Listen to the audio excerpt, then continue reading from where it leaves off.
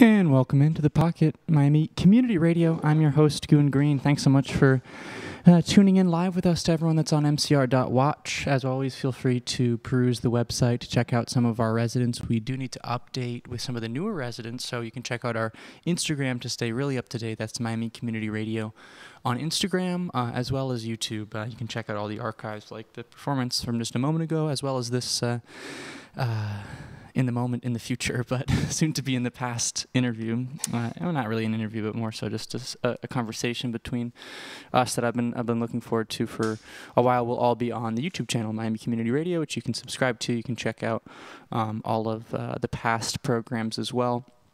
So, and again, thank you so much to Isaac Diskin, and thanks so much to the Miami Community Radio team for allowing this to happen. And thank you as well to the Space, Shotgun, and Concreta Sala for allowing this to happen as well. It's so beautiful to be able to share live music and share these different ideas, concepts from various individuals within the community, especially in such an open forum where there's no restrictions on what can be said or what can be sent out to the public, being that it's an internet radio station. So with all that said, I welcome back Matt Tufaro. Thanks so much for being here. Thanks so much for having me.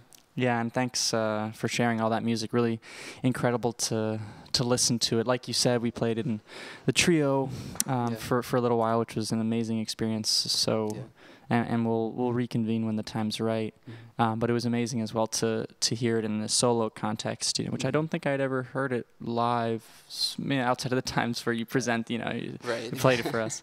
But the original time when you played it all was all, for your senior recital with all those, it was incredible, absolutely incredible cast of musicians. That was a masterful performance as well. But, yeah, really incredible.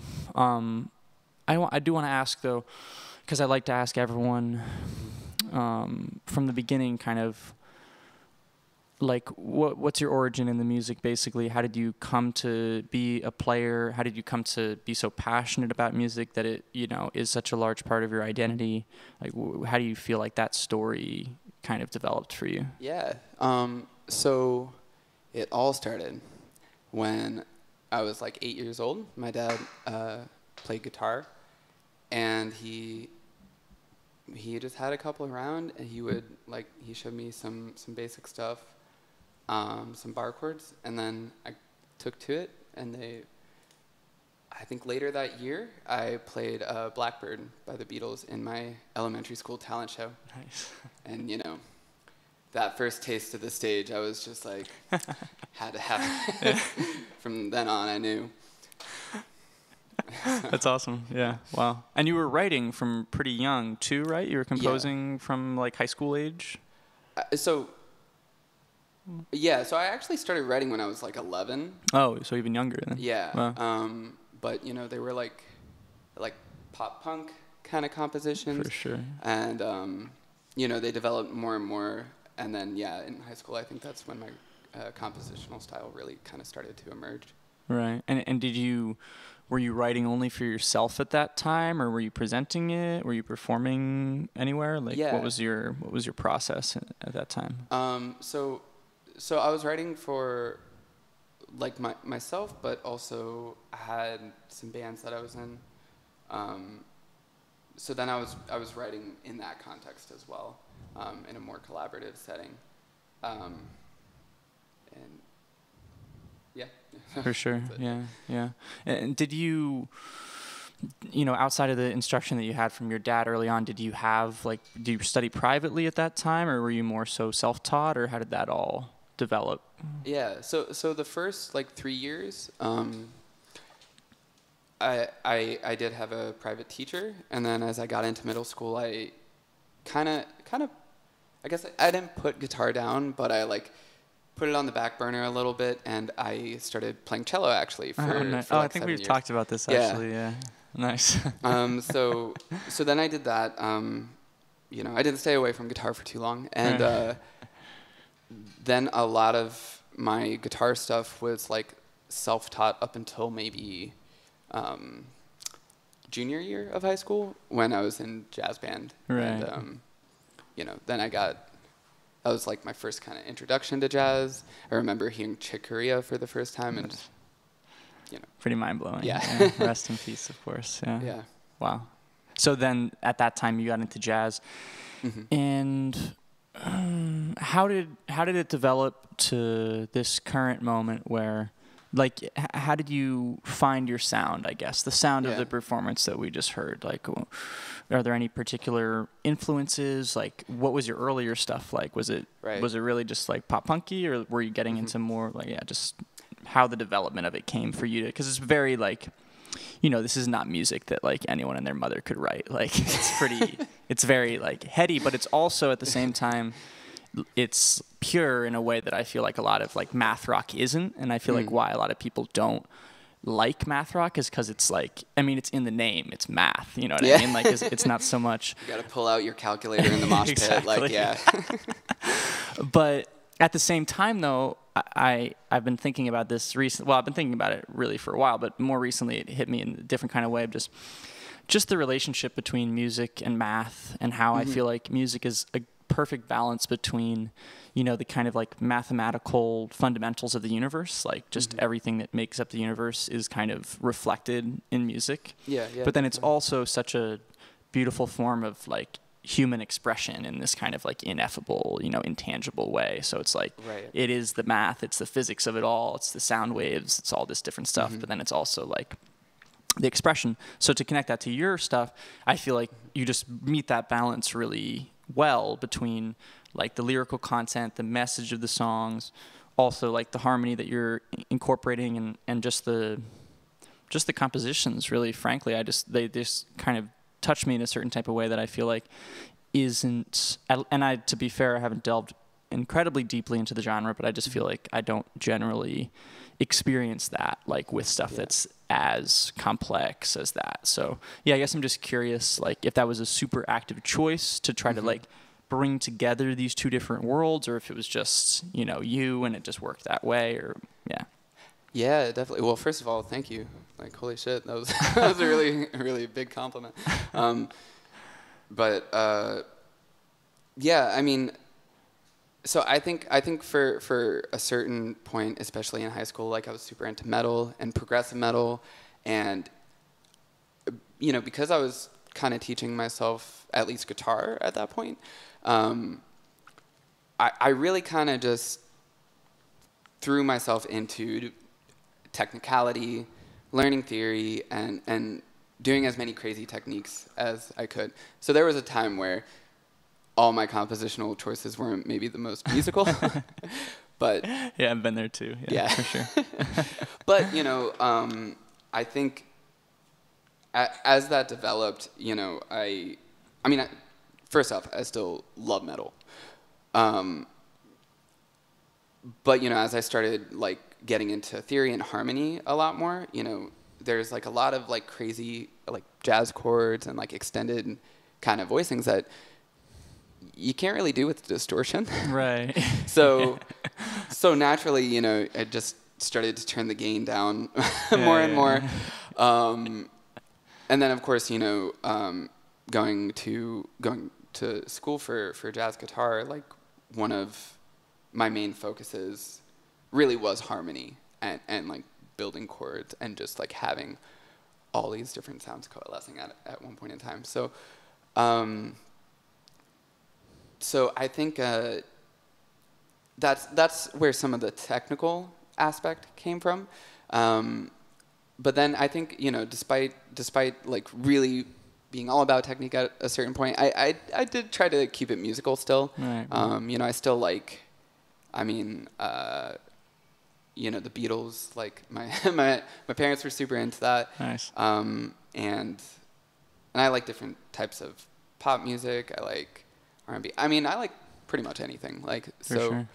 So I do try to keep an element of accessibility and a kind of aesthetic that you don't have to do math to relate to. Yeah. And I try to prioritize for that first. Like, even with some of these compositions, they've gone through phases where they were maybe more complex at a certain point, and my teacher at school, John Hart, was would give me feedback, and would kind of, you know, make me always prioritize like serving the song. And so I still try to do that. There's a couple of those songs where they're all in one time signature, you know. So. Right. Yeah. A rare occurrence. Yeah. So you mentioned, you know, the influence that you drew from your parents in terms of music and everything. So were you very supported in your musical endeavors? Like, did you feel like it was something kind of like, is it something in your family where there's a precedent for it, or do you conceive of yourself as like a black sheep in that sense? No, not really, because, you know, my dad's a great guitar player. My mom is a great singer. Nice. Cool. My uncle is a great piano player. Oh, wow. So it's really in the family then. Nice. Yeah, there's quite a few musicians. That's awesome. Yeah. Wow, that's amazing. Yeah. So how did it come to be that you found yourself at Frost? Well, so there's a long version. Condensed, after high school, I went hitchhiking. Right. I was going to ask about that as well. You can just speak on that experience now, because that was also one of my points, but yeah. Well, to quickly tie it back into why I started my Frost journey with hitchhiking, is because I ended up in Boston. I made friends there, and I moved into a house with a bunch of people.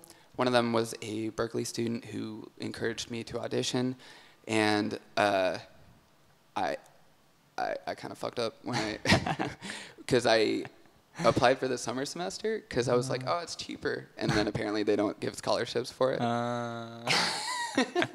So they get you. Yeah, exactly. So they were like, you know, we have a couple like community colleges that have like accredited, like you can transfer from there. Right. One of them was Miami-Dade. And then I moved to Miami to go to Dade, and then... you had never been in Florida before, right? Or you had Oh, no, here I'm from before? St. Pete. Oh, that's right. That's right. Yeah. So you grew up there, lived there your whole life until you went hitchhiking, basically, when you were 18? Yeah. Right. I had never been to Miami, though, right. before. Yeah, it's a different world for sure. Yeah, you know, then just going to MDC and kind of getting connected with like the scene here and the people here. I had a really great teacher, Aaron Lebos, who incredible, amazing player. Yeah, plays a lot around town. If anyone wants to check out his stuff, I think like Abstract Citizen or something. Yes, with like Justine and stuff. Yeah. So he's incredible and really, you know, helped me kind of get a meeting with John Hart so that I could talk to him, and then went to Frost that way. Right. But you were doing a comp degree, right? As well as a performance degree, or was it? So I minored in composition. Right, that's right. Yeah, that's right. But the main degree is like jazz guitar. Performance, that's what it says. right. Yeah, we were in the same same program. Yeah. It was interesting for sure. Yeah. So speaking about the hitchhiking experience then, which you alluded to, because that's something from when we first connected that was just so striking to me. I'd never met anyone that had an experience like that. So it was it's just very striking in a certain type of way. I've definitely like pondered that a lot and spoken about it. And it's something that I would love to, like a period in my life that I would love if it manifested as well at some point, maybe probably not super soon, but anyway, so yeah, like how did that come to be basically? Yeah. So in high school I was super into like Henry Thoreau and Jack Kerouac. So I read Walden, and then I read On the Road, and you know I kind of wanted to explore living like a minimalist. Not that hitchhiking is necessarily minimalist, but you know I wanted to explore some of the philosophical concepts in Thoreau and some of my own things, and then reading On the Road, I was like, oh shit, I could do it this way. This is one way to do that. But I think, you know, the main kind of force that was driving me was the idea that, like, I mean, this goes a little bit back to what you were saying about, like, how music really is, like, I guess displaying or showcasing the math just in the universe. And in trying to look for some sort of similar essential underlying thing that I could, I guess, characterize the universe by, I realized like the only thing that was really like constant throughout that was impermanence, was the fact that everything was changing. And so I feel like, we often go through life like really trying to make things last, understandably so. And my idea was, well, maybe I might be living a little bit more kind of in harmony with the universe, so to speak, if I am going with the flow, if I'm embracing that change. I'm not trying to stop it from happening, but literally centering my life around being in constant motion. So right. Yeah. Right. And from what you just said, it seems like you didn't necessarily set an intention, but that the intention was to be open towards change. But yeah. Did you feel, was the experience surprising in any ways? Like, did you feel as though it manifested how you would have expected, or were there anything that, threw you for a loop, or any like particularly interesting experiences throughout that whole period of your life? Yeah, definitely. Yeah, there's a lot of things. It's hard to say like how many expectations I really had, because if I'm like, oh, I'm gonna go hitchhiking, it's like you really don't know what's gonna happen. so yeah, there was definitely an element of just it sort of being open. But I think some of the most interesting things that did happen were, well, I didn't realize how much of a social thing it was going to be. Like, I kind of figured like I would be doing a lot of like, all right, I'll hitchhike and then I'll go camping. There's going to be a lot of like inward sort of reflection, and there was, but you're obviously, somebody needs to be driving the car to pick you up. So there's really so many times where you're never really alone. There's always somebody there. And so there's a lot of like really just incredible connections and amazing people that I met doing that not that I didn't expect that to happen, but I didn't realize like how much that was going to be the main kind of one of the most memorable aspects. Wow. So yeah. The other most memorable aspect was train hopping. So not hitchhiking at all, but hopping on freight trains. It's cool as fuck. Is there a trick to it, or just while it's going slow, just get up there? Yeah, or wait for it to stop. Right. You ever like almost get caught by a conductor or something? Yeah. There was so I think one of the funniest things is like, all right, so there this is maybe a little incriminating, but like they have these like the car that the conductor sits in. Right. I guess that's like where the engine is, right? And so if they're going through mountains, they'll maybe have them also in the middle and maybe at the end to help push up the mountain. Oh, I see. Right. That's the reason I'm told. I never really looked it up, but right. Yeah, it makes sense. Yeah. So I,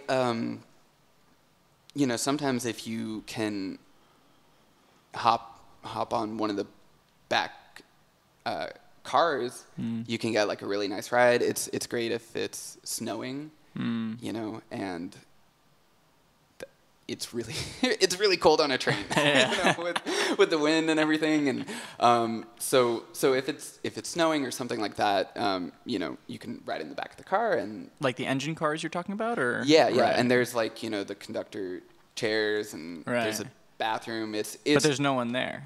Yeah, well, ideally. So then, so then there was this one time where my good friend Chris and I, we were like, some stuff went down like in the train yard. Like there were some sketchy people, and like we had to start running and getting out of there. And we were just like, fuck it, let's just jump on a train. Like we don't know where it's going, but like. Right. We can only run for so long with like backpacks and stuff. Yeah. So we saw a conductor car, and we were like, I think this track is supposed to go like south, and if that's the case, then like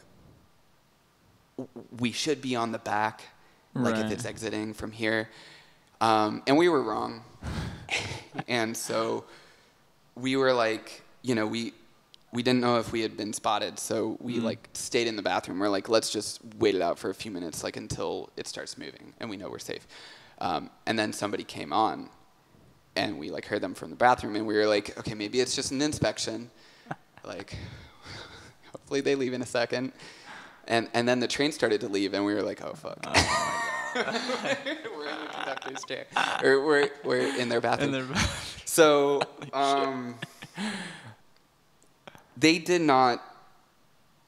I guess they just didn't have to go. They didn't go? Wow. That's insane. Which was crazy because, you know, if they did open the door, they would have just shit their pants. Like, just like two, like, you know, like 19-year-olds, like, just like really cramped, like backpacks and everything, like one leg up here, you know, like would have like fallen out of their bathroom. And that would have been really funny. Yeah. But yeah, no, that didn't happen. So eventually, once it stopped, they did see us getting off because we were kind of like cautious because we were like, what if it stopped in the middle of nowhere? Like they have to wait for another train, or we don't want to like, have to walk. Yeah. Who knows how long? Yeah, for real. And so they did spot us as we were getting off, but we just ran. For so, sure. So it was all good.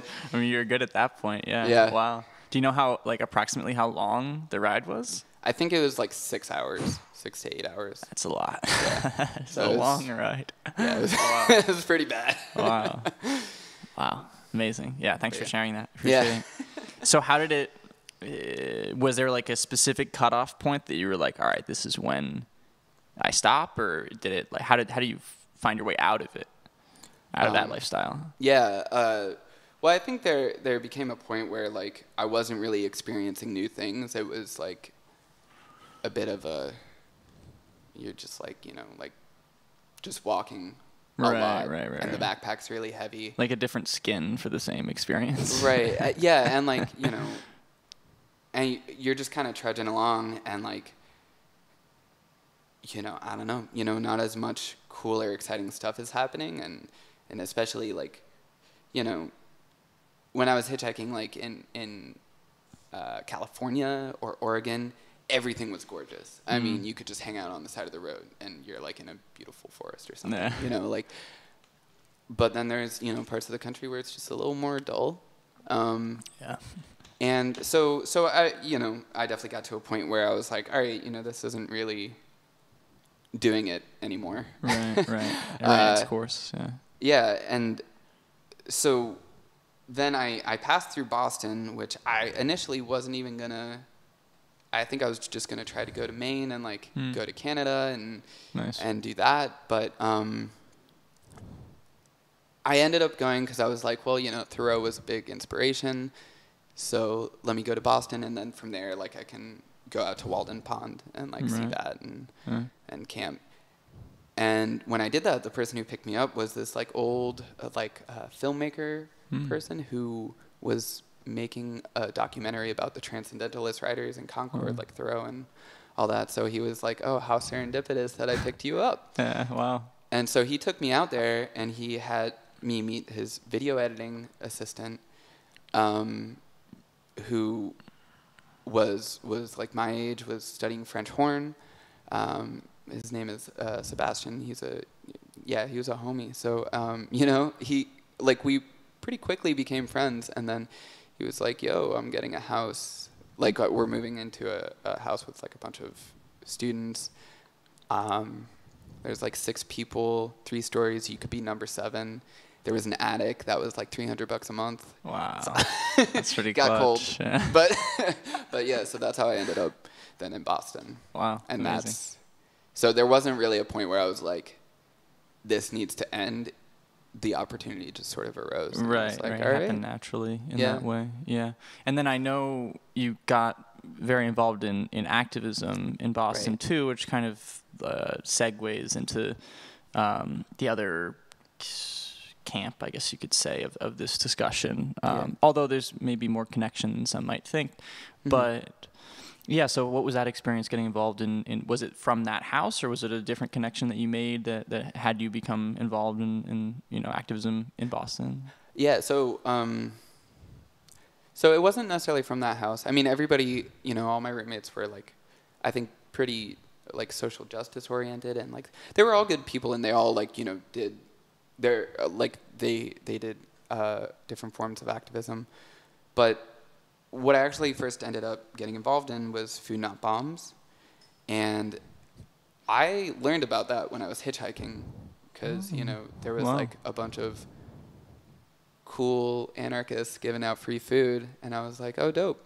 What's this all about? Wow. And so then that was in the Boston area, or totally somewhere completely different? Because I know they have various presences across the states. Yeah, no. So they just have different chapters in different cities. Right. So but I was familiar with the concept, and actually, like, when I was hitchhiking, I stayed at some like anarchist co-ops and stuff like that. Nice. And some of them did Food Not Bombs. So I had already had experience. Like I got involved that way.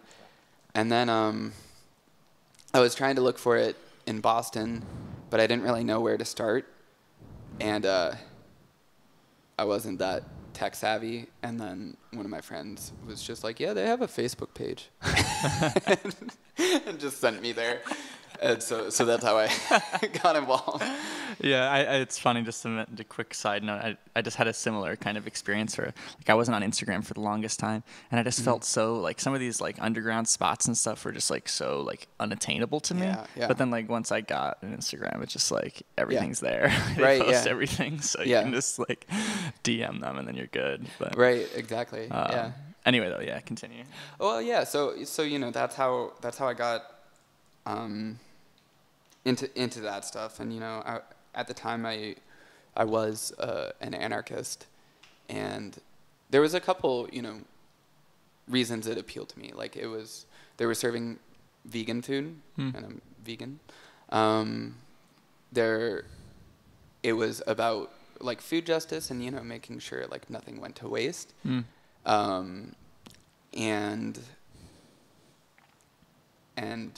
it was also like tying it into the larger issue of capitalism.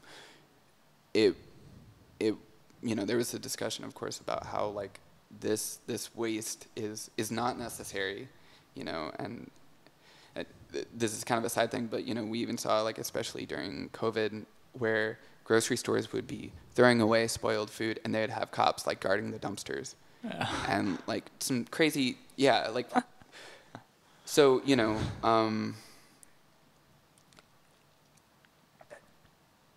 it's capitalism. It's not trying to provide for people. Like, that's not its goal, And if there's a way for it to make a profit, it's going to do that, and to also preserve the price of the commodity, like food. In the cases of like cops guarding grocery store dumpsters, like they would rather let people starve. They, as in the capitalist class, would rather let people starve than their commodity go down in value. Exactly. Yeah. Well, it's the same with houses too. There's more vacant houses than houseless people, but they would never give it to them because they don't make anything. Right. Exactly. Because it's so much more profitable to just hold on to it for a while until property prices go up, and then you could rent it out for way more. Yeah. So that was my initial introduction. That kind of got me hip to that stuff. And it's it's a really cool form of mutual aid, I think. And as I got deeper and deeper, I was like, okay, like this is dope. This is awesome. It's necessary work, but it also goes deeper than that, because like giving out free food isn't gonna like weaken capital. Right. Yeah. So. Yeah, well, that's the balance and the struggle that I've seen from a lot of these organizing groups, is that you put so much energy into the day-to-day, that you don't have time to theorize or organize towards, the large picture, and organizing towards some, actual like change. You know what I mean? Like, it's kind of like, it's like you have to plug the the whole while you're still like building a new part of the ship right. or something. Yeah, so definitely. And I feel like it's really difficult to find that balance, I feel like. Definitely. But speaking about those kind of forms of thoughts like anarchy, and I know now you ascribe more to Marxist Leninist thought, right? Yeah. So just curious, like, how did that develop for you through your life? Was it something that you always kind of just felt like you had this perspective that the system wasn't working, or was there a certain person or text that kind of like opened you up to that way of thinking? Because you're very like well read from the times that we've discussed about these things. So I'm just thanks. I guess curious. I guess I'm just curious, like how that came to be, where that passion kind of started, basically similar to I guess the music story, but yeah. Yeah, definitely. Well, so I'm not sure that he would love to hear this, but the same cousin that gave me Thoreau and Kerouac, it was the same person. And in the back of Walden was his little essay, Civil Disobedience. So that was the first anarchist text I read. Before that, though, I had a very, very vague conception of like, well, obviously, being dominated and exploited sucks. Having, seeing that done to other people in different parts of the world or here sucks. Yeah. And I at least had a conception that, capitalism, or just like a system where it rewards acting exclusively in your own self-interest or in your own self-interest to the detriment of others. Right. It's like that cannot possibly ever provide us with any sort of liberation from domination. It can't solve issues of climate change. It can't, and even with like green capitalism or eco-friendly products or whatever, like, it's just like, the thing is like you're making, I think the underlying philosophy there is like, well, let's make it profitable to do something good for the environment. Yeah, they're just trying to calm the noise, basically, because people care about it so much. So if you don't care at all, then no one's going to support your corporation. But if you care enough, but still make it, and all the money that you need to make, then and even with like, I just think like if we shouldn't be playing a game of appeasement, like, oh, maybe you won't like scorch the earth and make everybody, whatever happens. Right. Maybe you won't do that if we can make it profitable for you to not fuck people over. And it's like, that's already like a shitty premise to start from. Yeah, like, exactly. The principle of it is. Yeah, like, we can't just, like, because ultimately, like, the things that are good for the world are not going to be profitable for private interests. Right. Like, so we can't operate on that. That's never going to get us, what we need. Right. Well, case in point for that is music and art. Like, I talk about this, I think about this all the time. That's honestly some of the intentionality of Miami Community Radio, is just the lack of respect and value that is placed on art in modern society, especially Western and the States. For sure. There's definitely a lot more support for it with various programs and stuff in Europe and everything. But even so, just the system of it, like, it's so interesting to me because there's so much intrinsic value to artistic creation, enough intrinsic value that people will like basically choose to suffer for like the value of it, because there's a guarantee of nothing if you pursue this, of hardship, basically, if you pursue this life. But it holds so much value that it's still desirable, but it's not recognized by society at all. They would rather pay millions to someone that's throwing a ball around, which it's cool if you're super athletic. I'm not trying to put that down. There's also an art to that as well. But it's just interesting to me that people playing a game can bring in billions of profit. It's not like the music isn't making profit, though. It's just that there's people that are exploiting it, puppet masters basically in place that exploit the art, because the art and the artists are so, they don't want to commodify their art. You know what I mean? It's always going to be someone else that commodifies it. So it's just like this that to me is really the like the nail in the coffin of like this system just like does not work. Like how can you have all these people that are putting their life into something that's so meaningful and so powerful and heals so many people, and then they get nothing. Like, right. Yeah. So yeah, definitely. And you know, it reminds me of like just the issue of like having to commodify and like sell your art. I think I saw something from Adam Neely, who was like, you know, in like every era, musicians have a game to play, whether it was like with the churches and Box Day, or whether it was with link up with some king or something, become like the minstrel, or whether it was the record labels, you know, in the 20th century, or then now the algorithm. Right. Or like, you know, like social media and Spotify and all that. So it's like there's always like somebody who we have to appease, and also like somebody we're kind of making art for in a way that's, and not like, oh, we're making art for the community, but like we're making art for this person to get rich. Right. So it, you know, and I don't think we're gonna get an alternative to that with capitalism. Right.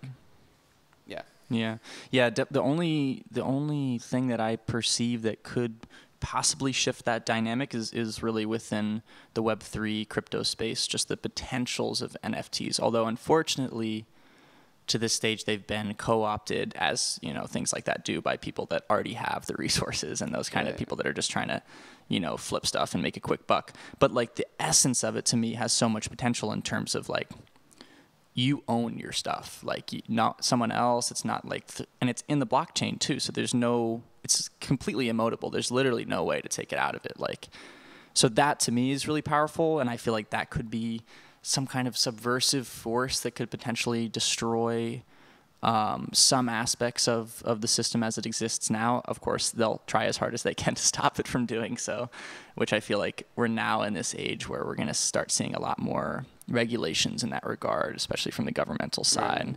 IRS trying to catch up with these people who've been able to decentralize their value, you know, through the Web3 space and not have to rely on, you know, global banks and all the corruption that goes along with that. But yeah, it's an interesting and very frustrating situation. In some ways, you know, not to say, oh, the silver lining, because the system needs to be destroyed, but there is, like, I respect those people who still pursue art in face of all of those things, because it means beyond a shadow of a doubt that that's like what you're about. You know what I mean? Like, totally.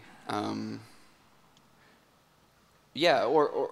you know, also there might be other means accessible and other things that make it more conducive to you being able to make art. You know, I think there's definitely people who,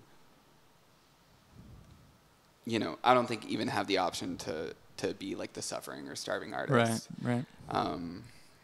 But yeah, that's true. That's a good point.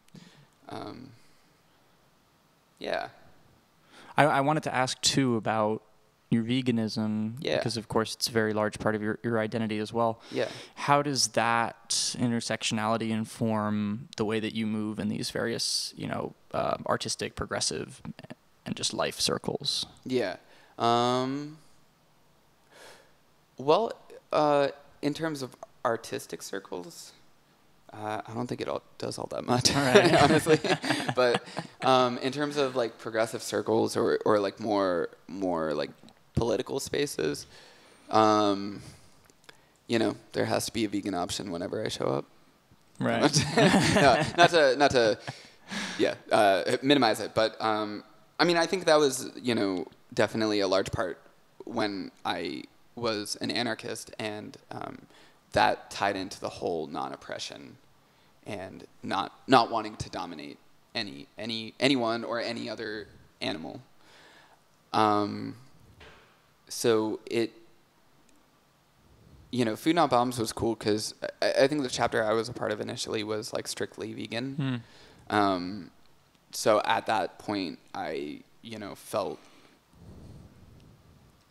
felt comfortable doing that because I felt like it was, I wasn't compromising on veganism, and, I didn't necessarily want to cook or serve meat or, have any animal have to die. Right. But, I also didn't want to like join PETA or some shit. So, or do that whole NGO thing, which would not be in line with my ideals politically. Like all it really does is all it really hits is the vegan aspect. Yeah. So I mean, I think honestly, it's become less and less of an important thing as I've learned more, experienced more, engaged in more forms of activism or organizing, where I've not that it's on the back burner, but like I don't think it's the most pressing thing. And going back to like capitalism being an issue as a whole, like I don't think, as long as there's a profit motive, as long as it can be profitable to have factory farming, like that's not going to get fixed. Right. So just in terms of like the order of things that need to be fixed, like I think that's one of the later things. I would tend to agree. Yeah. So at this point, I wouldn't say I don't want to say I don't do anything around veganism or animal rights activism, but definitely not as much. Not as much on the forefront of everything. Yeah. Yeah. And I feel like that decision is ultimately for the best. I feel kind of the same way about it as well. Mm-hmm. Just curious, how did things develop from your earlier connection more specifically to anarchism, and then now, feeling as though you connect more with Marxist and Leninist schools of thoughts? How did that transition occur? Well, reading Marx was probably the first one. That'll do it. But I mean, I think in doing mutual aid stuff like with anarchist organizations, I think I felt the practice. I felt like there was more that I needed to be doing. And so just as I was looking for other things, other answers, other, methods for organizing or social change, like I felt like I kind of, I don't want to disparage any of my anarchist comrades. So, I'm not trying to say like, right. Well, not trying to shit on anarchism. Yeah. But, there's more infighting than there should be, in my opinion. Right. I feel like there's more connections than some might think. Yeah. Right. Yeah. Exactly. And so, so ultimately, my priority is with the stage we're at, I think, anarchists, Marxists, whoever else, all the other like flavors of Trotskyists, I don't know how it's like, all the other flavors of the left, like I think where we're at now, we definitely all need to have unity. Yeah, unity, exactly. For sure. But so I think, that transition definitely started from the work I was doing, kind of feeling burnt out in this activist loop. The direct action, without working towards something bigger, Right, where it feels like we're just putting holes on the leaks. Or, no, we're just patching the holes. Right. Yeah. Right. So feeling like it wasn't connected to something larger, and that what was necessary was something more, I guess, a little more centralized. And not that there's no centralization with anarchism, but it's built into it for it to be less inclined towards that, I feel right. like. And I think it has its limitations. And if we look at like, past revolutions and stuff, like I don't see as many anarchist ones that are able to sustain themselves. Right. And this is where I'm like, I'm not trying to shit on my anarchist comrades. But, just because, with any revolution, like you see, especially the U.S., is gonna be like at the border of that country with the army like ready to do a coup. Yeah, oh, easily. Yeah. And so you know, like that with global capitalism like being a thing, we know that like that's gonna come with any revolution, and it's a little hard to defend the revolution if you're that decentralized.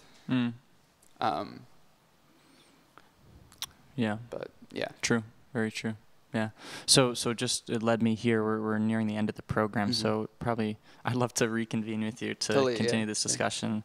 But just to mention it, because it's something that you're involved with now, this movement, One Struggle within Florida. I guess if you just wanted to speak on that a bit, because I know unity, this idea that we just touched on, is something that they're working towards very tangibly within South Florida. So yeah, I'm just curious for kind of thoughts on that. Yeah. Right. So I know the One Struggle people, and I've definitely like gone to a few of their events and whatnot. And I would say I have a high level of unity with them. You know. So I think you know, part of, if I were to attempt to explain their emphasis on unity and why that is a big priority is, well, this isn't maybe the full answer, and I don't know, you know, like what they would say. I definitely don't want to misrepresent them, right. But my take on their line is